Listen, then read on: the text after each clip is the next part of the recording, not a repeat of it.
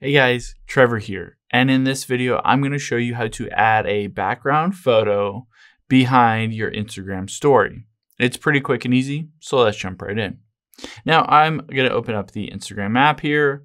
You can do the exact same steps on Android or iPhone.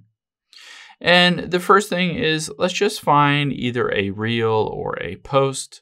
I'm going to choose a post in this instance, say this one by UNC basketball.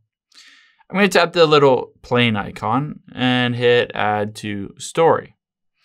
You'll see here basically what it does is it adds just a generic gray/white background.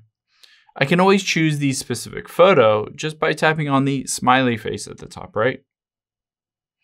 And I'm going to scroll down and tap on the gallery icon, and I'm going to just choose a random photo.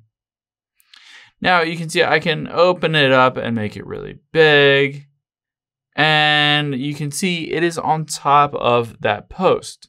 So to change the order of it, I'm going to tap and hold on the picture, and you can see to the left it has these two lines, and at the bottom it says drag up or down to reorder the layers. So all I have to do is drag my finger down while still holding it. And you can see just like that, it has reordered it so that it is in the background.